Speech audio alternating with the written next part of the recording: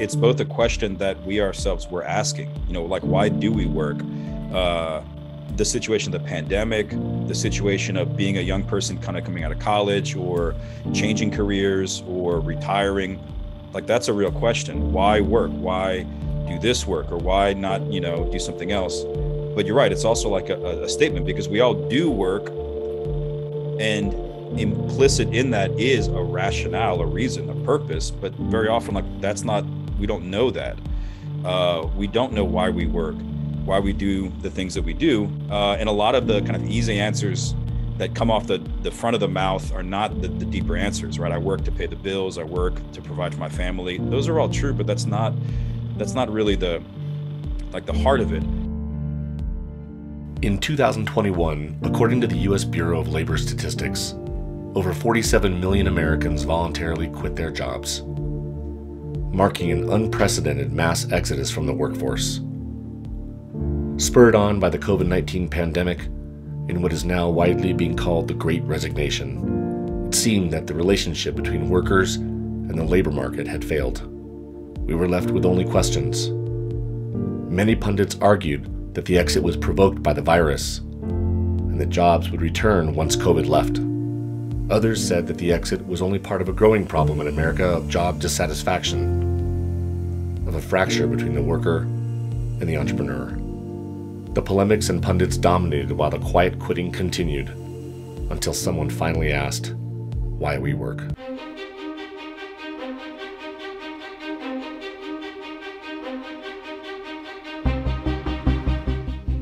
I own and operate a micro dairy in Needville, Texas. We milk goats every day, twice a day, and turn all their milk into goat milk popsicles. So growing up, it's every little kid's dream, I think, to be a veterinarian, and I was no different. I had these really fond memories of going to the barber. Because I had seen a play by Oscar Wilde, The Importance of Being Earnest, during high school in English. And I found it hilarious and fun. And then I went again during college to see it, but in Italian this time. And it was not as much enjoyable as before. And I took a break from my desk job to figure out what fulfilled me. And somehow through support and encouragement, I was able to be a veterinarian. I wouldn't really entertain the thought of anything else. So I was really fascinated by this work. Coincidentally, my brother came home one day and he came back from a haircut, and it was a pretty shabby haircut. In that moment, it was natural. I took the scissors and the comb and kind of looked at him, and just visually, photographic memory-wise, from my Italian barber, knew what to do in order to fix this. From that moment on, something changed,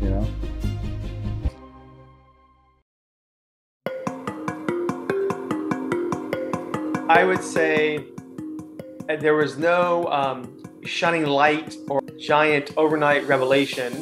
It was really just all in about 10 years working as a CPA, doing various kinds of work. It was very clear to me that that was not what stirred my soul. I didn't know what my calling was. I just knew it wasn't that. Once you're an adult and you're out of college, that's the next question. It's like, oh, what do you do for a living? And what do you do? And it's always very humbling to say that I work in property management, because it's not at all. Like, it doesn't line up with my other interests or what I studied. But one of my favorite authors, Wendell Berry, speaks of the muse of inspiration, the muse of reality, right? So the muse of inspiration, in a way, was what brought me to this venture. But it was the muse of realization. In Wendell Berry's words, he says it's that muse that always makes you realize, oh, things are harder than I thought they were going to be. Lucy and I couldn't have even fathomed how difficult the food industry was going to be. So much so that if we'd known fully then, probably we wouldn't have done it. Like, there's so many people who have to do work that they don't want to do, and they don't make a lot of money. And there's people then who do work that they don't want to do, and they make a lot of money. And how do I not be jealous of that? How don't I feel envious towards either people's certainty in their job, or they're okay doing something that they don't really want to do, but it makes money.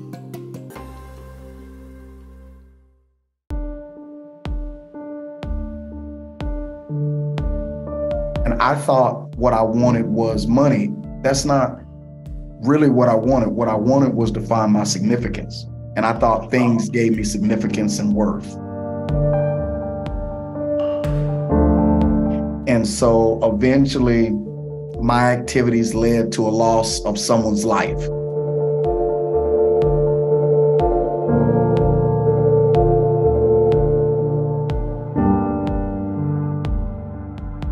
One thing is that profit is an indication that I'm doing what society wants. But if I'm pursuing profit for the sake of profit, for self-gratification, that's not sanctification. I see a Mercedes 500 and I like it. But we have to remind it that happiness is not in that.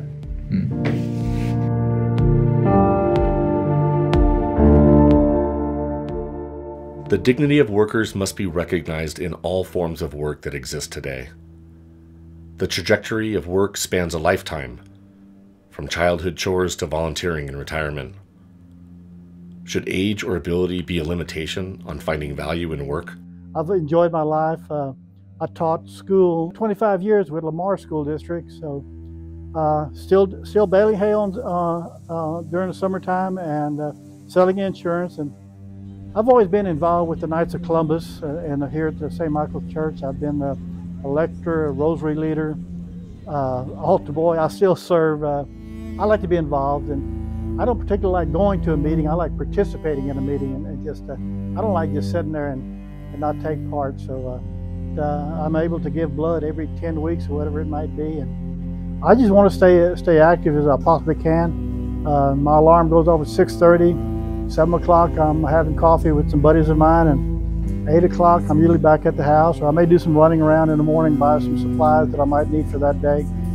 But if nothing else, I'm gonna ride the fence line, get on my gator, ride the fence line and check for loose wires.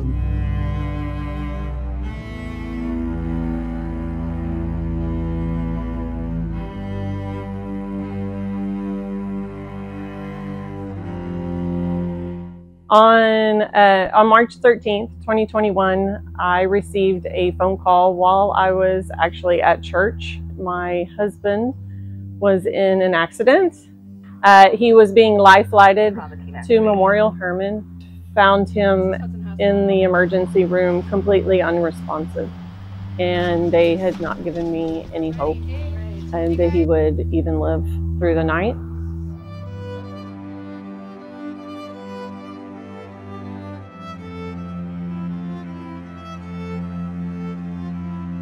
Well, I say we have to work.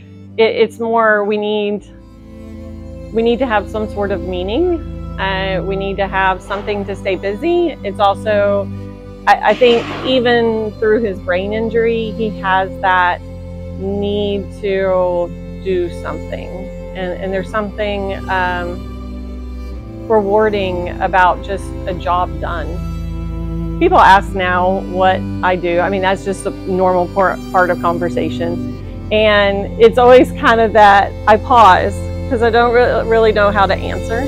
At one point, I could say I worked in human resources. I did that for most of my career. Before the accident, I was working as a special ed aide at our middle school. And John was doing sales. He's always done sales.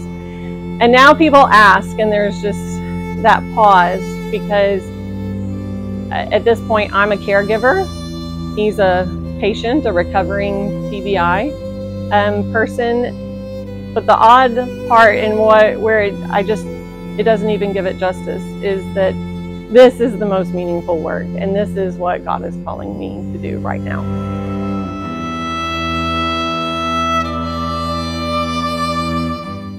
I came to understand as I matured that where I start is not necessarily where I have to finish.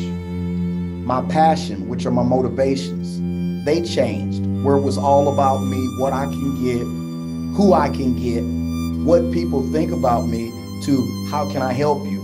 And finally, my purpose. I realized my purpose. Right before I was released, once again, I was praying and God let me know in my heart that I'm not releasing you for your freedom, I'm releasing you for your purpose.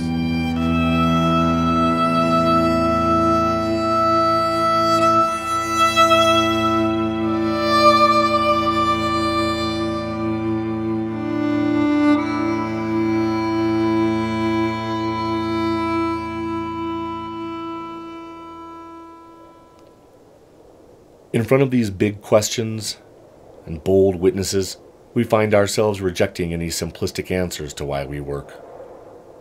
We look for a bigger why. We wanted something we could compare against our experience.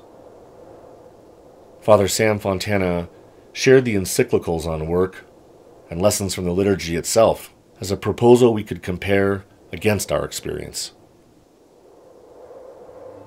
So every Mass, when we bring bread and wine to be offered, ultimately to become the body of the Lord, to be offered back to us as food, we say a prayer that's based on kind of an ancient Hebrew prayer, just a prayer of thanksgiving and blessing. We say, "Blessed are you, Lord God of all creation, for through your goodness we have received the bread we offer, fruit of the earth and work of human hands. It'll become for us the bread of life." And actually, the Latin, the original Latin is a little more explicit, that this bread is fruit of the earth and fruit of the work of our hands. So it uses the word fruit twice. So in other words, like what we offer at Mass is not wheat, or it's not, like raw elements, like the earth and the sky and the wind and the water. Like creation belongs to God already, like it's already his and it already serves his purposes. And creation is so fruitful, especially living out here in Southwest Louisiana, like just to see the prairies in bloom, you realize like the great abundance that just happens, not because we plow or because we fertilize, like it just happens. So creation is fruitful, but that's not enough, that we have to mix our work into creation, into the mix, and then there's a greater fruitfulness that happens, right? So human art brings about a greater fruitfulness than merely nature is able to provide. And so when you go to Mass, like that's what the priest is saying, that this bread is the fruit of the earth, but it's also the fruit of the work of our hands. And so symbolically, that bread, it is bread, but it's symbolic of all of human labor. And I try to teach my people this in the parish, that symbol is not just beautiful, that's meant to educate us and it's meant to actually speak to our reality. So like I tell my people, like when you go to Mass, you have to be aware that what you're laying on the altar is everything that you've been thinking about or giving your attention to or worrying about or investing in over the last 6 or 7 days, right? Because whatever, this is an idea of the fathers of the church, ancient fathers, whatever is not offered to God can't be transformed and received back. So there's an idea that people have that you need to take, the sacrifice of the Mass, take that grace and bring it out into the world. And that's a beautiful idea. Like we leave Mass with that idea. But I would say what a lot of Christians don't understand is that it's not that the grace of the Mass has to go out into the world. It's that the world has to come into the Mass to be offered.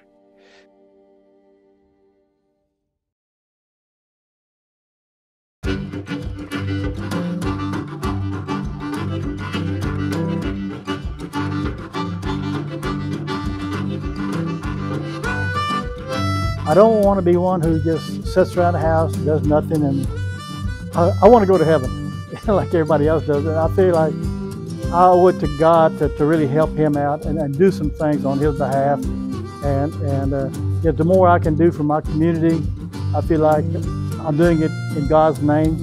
And so that's why I feel like I'm going to do as much as I can while I'm helping him.